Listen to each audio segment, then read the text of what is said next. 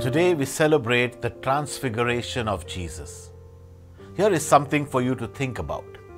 Did you know that the Greek word translated as transfiguration is the word metamorphosis, from which we get the word metamorphosis? I bet I could invite one of our children up here and he or she could tell us about metamorphosis. A dictionary defines metamorphosis as a transformation, a complete change of appearance and form. The best example we have of metamorphosis is the transformation of a lowly caterpillar into a beautiful butterfly. That process has thrilled people throughout the ages. Butterflies are beautiful and fascinating. Many butterflies, such as the monarch, are migratory and capable of long-distance flights. They migrate during the day and use the sun to orient themselves. Because of their striking beauty, butterflies are often seen in the works of art. Because of the mysterious process by which they change from ugly caterpillars to beautiful butterflies, they are often seen as symbol of new life. In ancient times, a butterfly was seen in Japan as the personification of a person's soul, whether they be living, dying, or already dead. But the butterfly can have many meanings. One Japanese superstition says that if a butterfly enters your guest room and perches there, the person whom you most love is coming to see you. In Chinese culture, two butterflies flying together symbolize love. Some people say that when a butterfly lands on you, it means good luck. Maybe some of us need to plant butterfly gardens. I think it is interesting that the term indicating the transfiguration of Jesus should be so close to the term describing the metamorphosis of a butterfly. This can help us to appreciate how dramatic the change in Jesus' appearance was on the mountain when he was with his closest disciples, Peter, James, and John. I'm not saying that Christ's transfiguration was anything like the metamorphosis of the butterfly. He certainly did not sprout wings and fly off the mountain like Superman. But something happened that day, something his disciples would never forget. You know the story. One day Jesus took Peter, James, and John and led them up a high mountain. Suddenly and quite dramatically on that mountain, Jesus was transfigured right in front of them. Suddenly his clothes became dazzling white, whiter than anyone in the world could bleach them. In Luke's Gospel, the word used to describe Jesus' dazzling appearance is the same word that is used to describe lightning. It is an amazing scene. If we can visualize it in our minds, we will experience a sense of awe. It reminds me of a similar scene in the Old Testament in Exodus chapter 34. Do you remember that day when God gave Moses the 10 Commandments? Moses came down the mountains having been in the presence of God.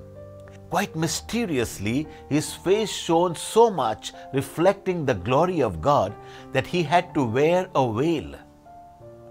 His face was so radiant, the people were afraid to come near him. That's interesting, don't you think? In the same way, when Peter, James, and John were on the mountain with Jesus, his clothes became dazzling white. But that's not all. Not only did the disciples see Jesus transfigured, they also saw two of the Old Testament premier figures, Elijah and Moses, with him. Elijah and Moses were talking with Jesus. This was more than the disciples could process. Peter said to Jesus, "Rabbi, it is good for us to be here. Let us put up 3 shelters, one for you, one for Moses, and one for Elijah." Mark tells us Peter did not know what to say. They were so frightened. That is so Simon Peter. He never missed an opportunity to open his mouth and plant his foot in it. Maybe if this happened today, Peter would have asked Jesus if he could post pictures of this event on Facebook or Instagram. I can hear him saying, "Master, is it all right if I take a selfie?" Peter had no clue what he was saying. That's all right. This was an event beyond his understanding. And then, as if things had not gotten mysterious enough, a cloud appeared and covered them, and a voice came from the cloud, "This is my son whom I love. Listen to him." I don't know about you, but if I heard a voice coming out of the cloud, I would be ready to run. But the three disciples were probably already in a state of shock. Jesus transfigured, Moses and Elijah there in their presence. Now this voice from the cloud, it was more than they could possibly take in. Then suddenly, Mark tells us, when they looked around, they no longer saw anyone with them except Jesus. That's significant. Moses and Elijah represent the law and the prophets. After God announces that Jesus is his son, Moses and Elijah disappear and Jesus alone remains. The law and the prophets have served their time and pass away, but Jesus, who is the fulfillment of both the law and the prophet, remains. What happened on the mountain was a visual representation of what Jesus says in Matthew chapter 5 verse 17. "Do not think I have come to abolish the law or the prophets. I have come not to abolish them, but to fulfill them." The law and the prophets had served their purpose, but the time of the Messiah is at hand. The voice that came from the cloud was for us as much as it was for Peter, James, and John. "This is my son whom I love. Listen to him." Listen to him, first of all, when he says what is critical in life. What is critical for living the Christ life? You already know love for God and love for our neighbor. Everything else in life is of secondary importance to those two commands.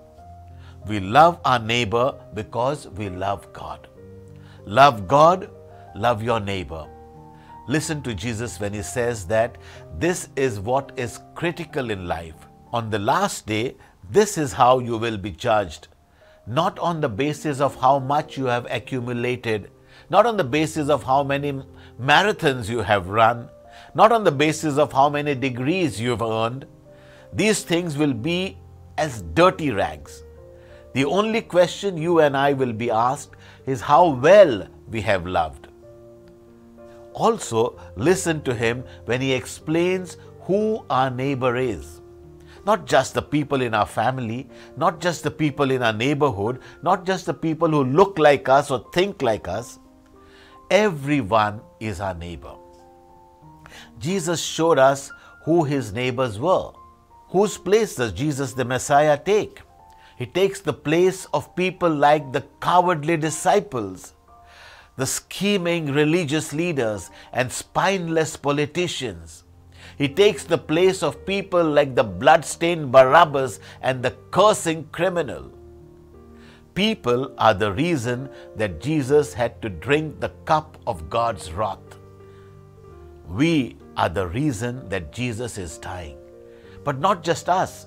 It is clear from his teachings that he died for the whole world. Everyone is our neighbor. Even our enemies are our neighbors. No one is shut out. Listen to him. Listen to him as he tells us what is critical in life. Love for God and neighbor. Listen to him as he defines who our neighbor is. And finally, listen to his promise to us. Whoever comes to me, I will never drive away. This is to say that Jesus' transfiguration prefigures what we shall someday be if we give our lives to him. We will be transformed from lowly caterpillars to beautiful butterflies. As someone has said, nature forms us, sin deforms us, the penitentiary reforms us, education informs us, the world conforms us, but only Jesus transforms us. Have you got the message that you can be transformed? Listen to him. Whoever comes to me, I will never drive away. He is talking about you and me. Listen to Him. Whoever you are, whatever you've done, transformation is possible. Listen to Him. Quit living like a caterpillar. Allow Him to turn you into a beautiful butterfly. We are not called to remain in the state that God found us, but to feed on His word and grow. Let Him transform you today. May Jesus Christ be praised.